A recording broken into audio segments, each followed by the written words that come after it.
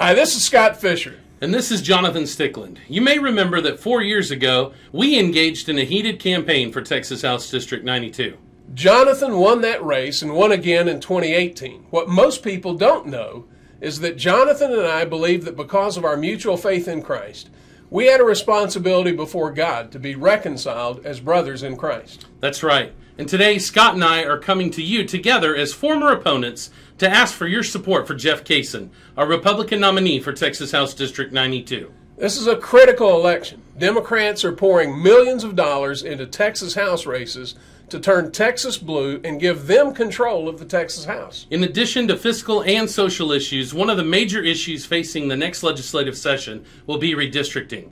We need Republicans to maintain their majority in the Texas House.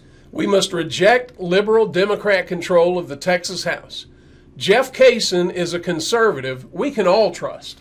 If Scott and I can join together in our support for Jeff Cason, we are asking that all Republicans in House District 92 support him. Together, we invite you to join us in making sure that Texas stays red.